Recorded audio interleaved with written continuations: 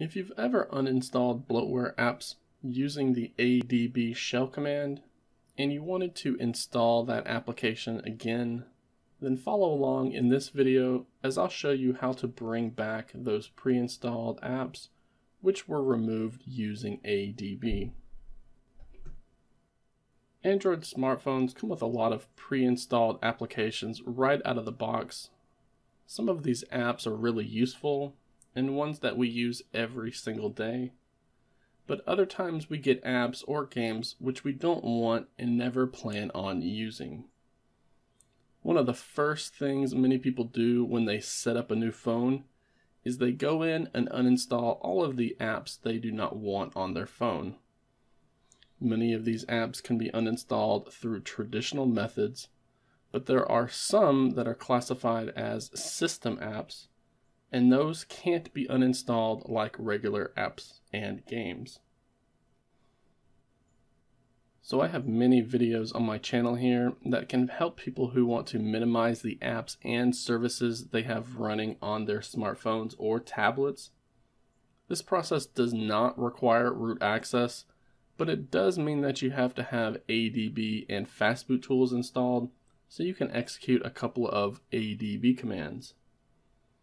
Now I've shown you how to uninstall these apps from the current user profile in these previous videos, so I won't go over that today.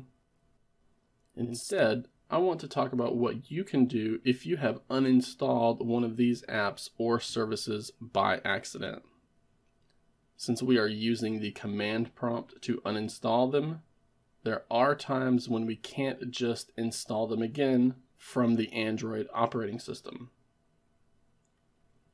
So in today's video, I'll be showing you the command you can use that will reinstall those previously removed bloatware apps using the install existing command.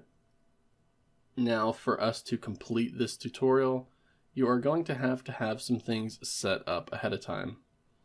For instance, we need to have ADB and fastboot tools installed so that we can execute the ADB shell command needed.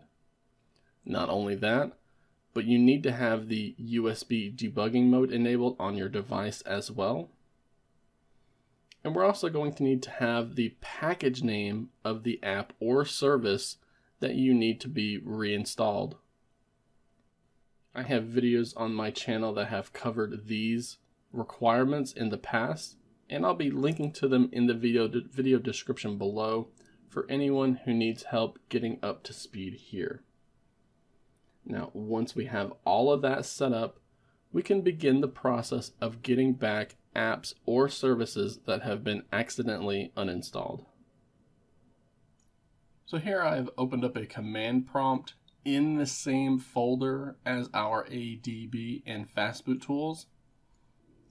And before we begin, if you want, we can run the ADB space devices command to make sure that we have a device listed here and it is showing up as device and not something that says unauthorized.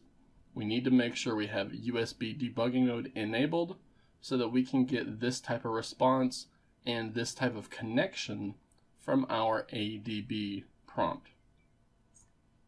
Now from here, we need to drop into an ADB shell. So we can type out the command ADB space shell. Again, we have our phone connected to our PC with a USB cable. And when we press enter here, you're going to see us go into a secondary prompt with a different bash right here. This is likely going to be the code name for the device you have connected. But again, we just have an additional prompt here that we're going to be executing a command in. I'm going to be using the Chrome application as my example here. So this is the command that you likely used to uninstall the bloatware. You can see we get a success message here. And when that happens, when we uninstall it, we remove that application icon from our home screen because the application is no longer installed to our current user profile, meaning we can no longer run Chrome on our device.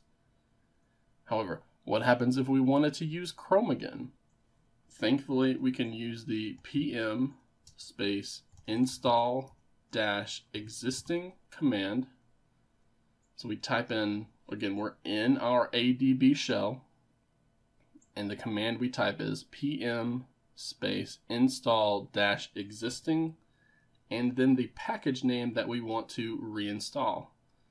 So if we did com.android.chrome here, then we are going to see Chrome reinstalled on our device like normal. And here is another look at the phone so you can visualize the changes that are happening.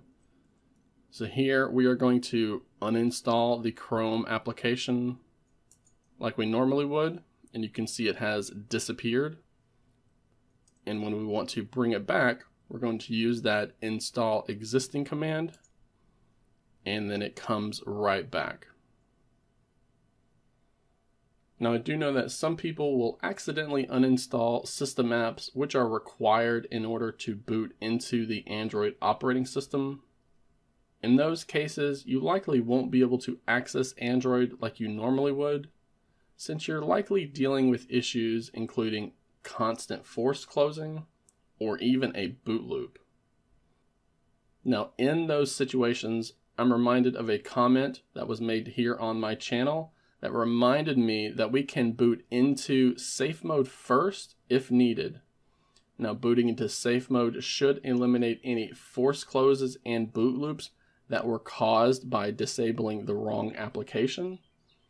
So if, for example, you disable the Google Play Services app and you can no longer boot into Android normally to issue these ADB shell commands, then first try booting into safe mode and then following the tutorial here to execute that install existing command.